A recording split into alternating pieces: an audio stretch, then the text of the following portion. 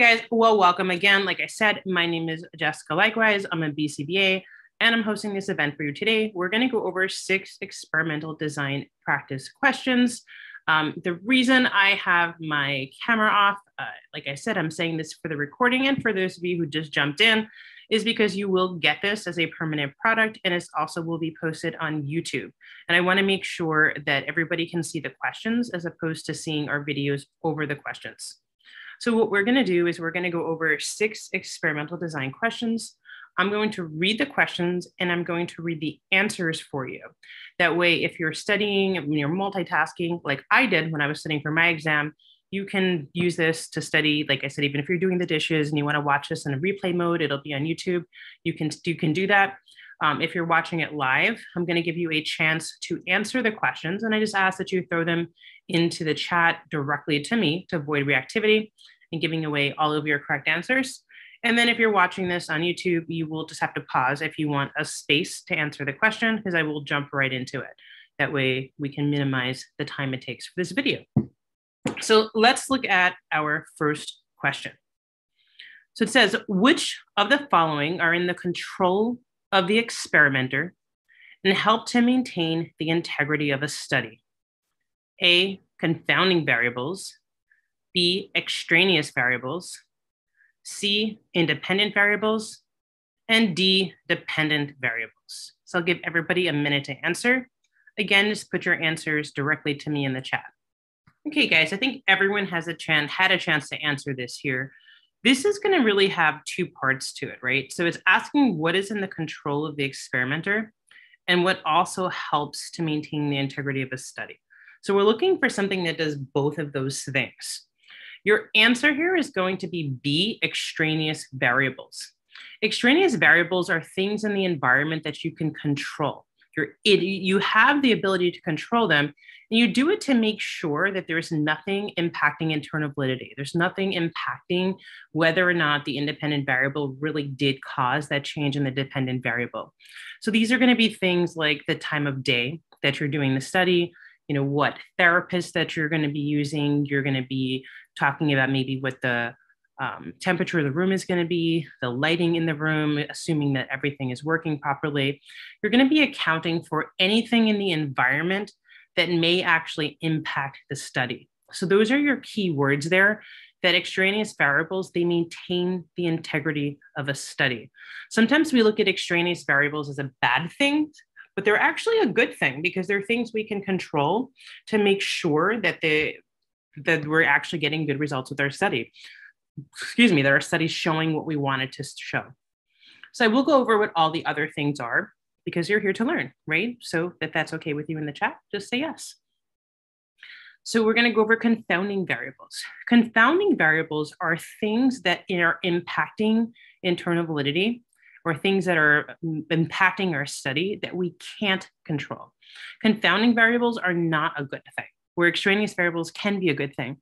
So confounding variables are going to be, there's different types of them. You have subject confounding variables, you have setting confounding variables, intervention confounding variables, and measurement confounding variables. And these are going to be all things in our environment that we can't control that would impact our study. So an example of a subject confounding variable would be maturation, right? So maybe your study shows that a child had a ton of progress, but in reality, they had just matured throughout the study. I'll give you another example of a subject confound would be if someone is having, maybe someone got into a really big fight right before the intervention. And so they kind of came into it in a bad mood, so to speak. That's not really ABA terms, right? But whatever happened to that subject right before the intervention, that could be a subject confound. A setting confound would be if there's something in our environment we can't control. Like let's say that the thermostat's broken and it's really cold in the room when you get there and there's nothing you can do about it. That would be a setting confound. A measurement confound would be some sort of a measurement, a data, right? An error in the data. That would be something that would certainly affect our internal validity of the study. And then we have our intervention confound. This would be maybe one therapist is just a better therapist, or a child has a really great relationship with one therapist, but not with another therapist. those are going to be your intervention confounds. So all of these things can have an effect on our study, and they can really minimize our internal validity of a study. So those are not good things. Our independent variables, those are going to be our interventions, right? And there may be more than one. Those are going to be your interventions. So if you're testing to see whether or not functional communication training decreases eloping behavior, your independent variable is going to be your functional communication training, the intervention that you're testing. The dependent variable is the behavior. So in the following example, if you're looking at functional communication training and whether or not it has an effect on eloping, eloping is your dependent variable. All right, so any questions about this before we move on? Okay, then let's look at our question 2. All right, Lori is a BCBA who is conducting an experiment to determine how long a child's break should be when using functional communication training to decrease maladaptive behavior maintained by social negative reinforcement. What type of experiment should she conduct? A comparative analysis, B, a non-parametric analysis, C, a parametric analysis, and D, a component analysis. So I'll give you guys a minute to answer in the chat. Okay, guys, and we'll go over this. And just a reminder to send the messages directly to me, just so we can avoid giving away answers and confusing people. So the answer here is going to be a parametric analysis. So a parametric analysis is when you have doses, right, of an intervention. So a non-parametric analysis is when you're turning things on and off. So if you were either giving breaks or not giving breaks, then it would be a non-parametric analysis. That's your on and off. But a parametric analysis is when you determine what level of the intervention is best. So if you're comparing 2-minute breaks, 5-minute breaks, and 10-minute breaks, you may find that 2-minute breaks are not effective enough, but 10-minute breaks aren't necessary because they work just as 5-minute breaks work just as well. So that is going to be your parametric analysis. So you're going to think about your non-parametric analysis as on and off, like a light switch, and your parametric analysis is going to be like a thermostat. Yeah, and people are saying there's a lot of big words in this question. There are, and it's because sometimes they're not always straightforward on your exam. I will go over a comparative analysis and a component analysis. A lot of times people don't realize what these are. A comparative analysis is when you're comparing 2 interventions. And this is not going to be combining them or whether or not they're effective together. You're just going to see what's more effective. Is NCR more effective or is functional communication training more effective? That is your comparative analysis. You're comparing 2 or more interventions. Your component analysis is going to be a little bit different. First of all, there's 2 types. There's an add-in component analysis and there's a dropout component analysis. And that's either you're going to be adding in interventions one at a time or dropping them out one at a time. And then essentially with a component analysis, you're trying to see what components of an intervention are most effective. And sometimes you find that they're effective together. And so here, let's say you have an intervention where you're using functional communication training and you're doing NCR and you're using a token economy. What you may find is that if you use functional communication training by itself, it doesn't work. But if you use functional communication training with a token board, it does work. And then you may find that when you add an NCR, it still works, but it doesn't work any better. So therefore, you wouldn't need to do NCR. So the big difference between a component analysis and a comparative analysis is with the component analysis, you're seeing what parts of an intervention, when there's more than one part of an intervention, are working well together and what parts are not necessary. Whereas the comparative analysis, you're just comparing straight up 2 interventions against each other. So does that make sense to everyone? And I know I'm summarizing a lot of information in a really short period of time, which is why this will be posted so you can go through this again. I do go over this in much more detail and my intensive event, for example, I'll share about this weekend. But I'm trying to give you as at least an overview of as much content as I can today. Good, and some people are saying they actually just had a light bulb moment from that, which is awesome. All right, let's look at our next question. Our next question says, which of the following behaviors could you not target using an ABA as design? again, keep in mind, this is a negation question. So learning multiplication, using language to request attention, on-task behavior during circle time, throwing objects off the instruction table. So which one of these could you not use if you were using, or excuse me, not target if you're using an ABA design? All right, guys, I think everybody had a chance to answer this here. The answer here is going to be learning multiplication. And the reason is because an ABA design is a reversal design, right? You cannot reverse a learned skill. Once you teach someone how to do something, you can't unteach them how to do it. So let's say if we're using language to request attention, you could in theory stop reinforcing, functional communication training, right? And then it would stop. You on-task behavior during circle time. Let's say you're using a token board and you're giving them with a DRO, so you're using a DRO behavior, right? And then you pull that away and then they stop being on task. Throwing objects off the instruction table, whatever it is, maybe you're gonna give them NCR and you stop giving them NCR. So, you could turn those behaviors on and off, but once you teach a skill, you cannot unteach the skill. So that's why your answer here is A, learning multiplication. All right, any questions on that one?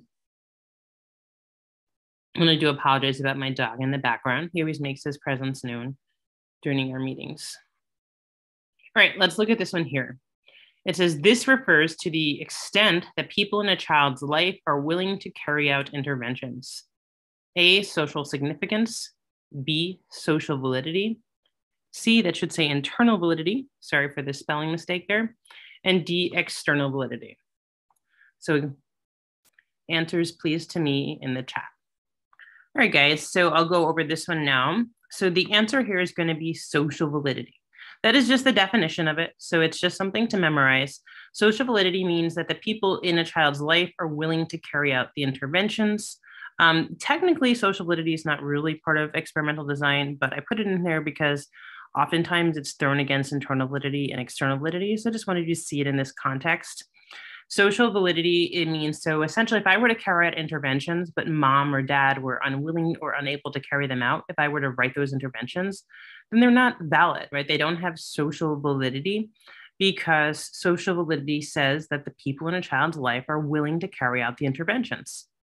So social significance, that means that the interventions are important and relevant to a child's life, that they're going to actually have meaningful change for that child. So we wouldn't teach a child, for example, to touch their nose every time you held up a red index card. That would not be a socially significant behavior.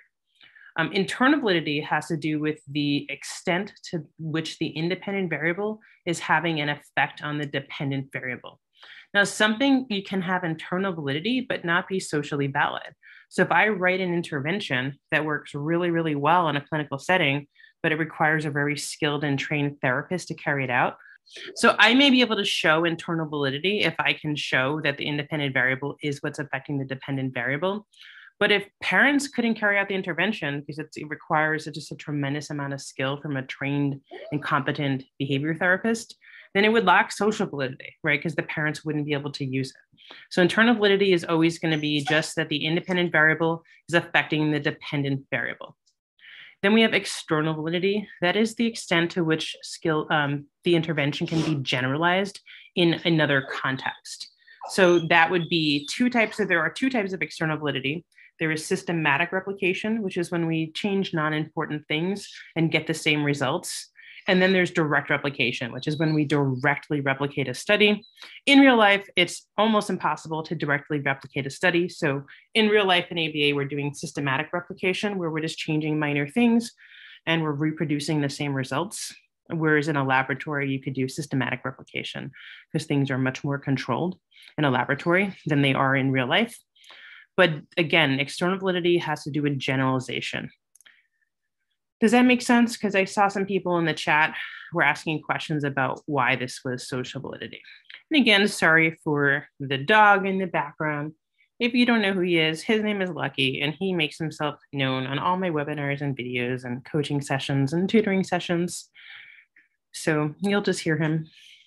Sometimes you'll see him if my camera's on. He jumps up and gives me a big kiss to say he's sorry when he's done making noise.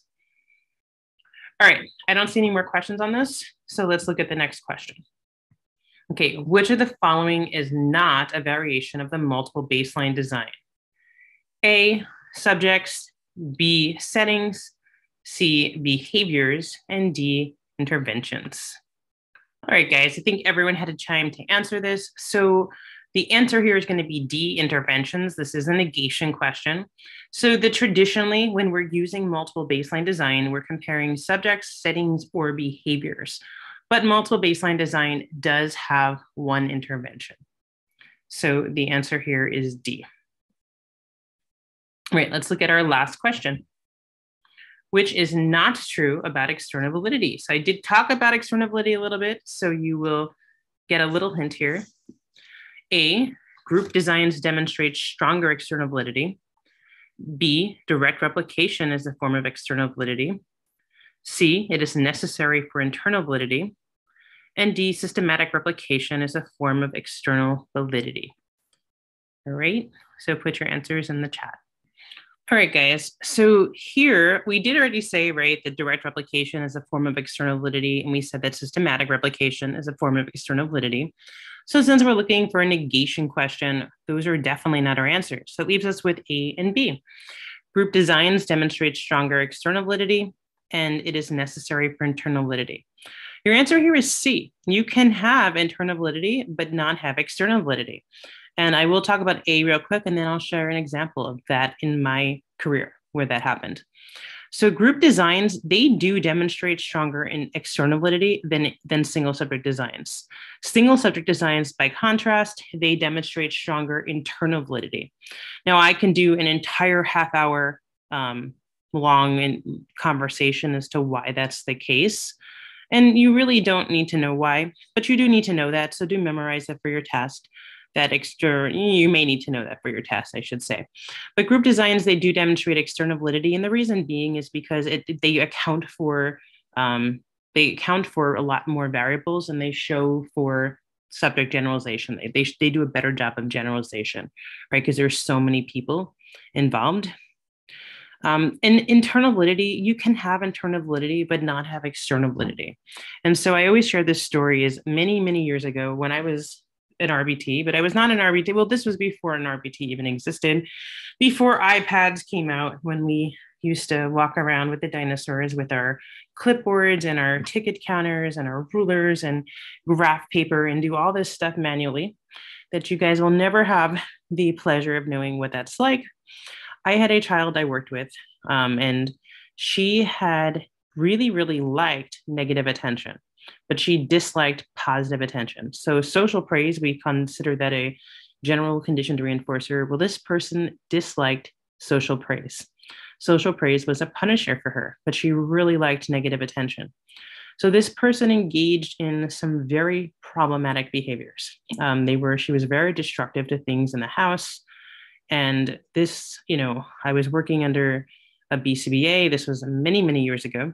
So whether or not ethically you should do this, we're not going to discuss. The time, like I said, I was working under a BCBA, but this child was very destructive in the home.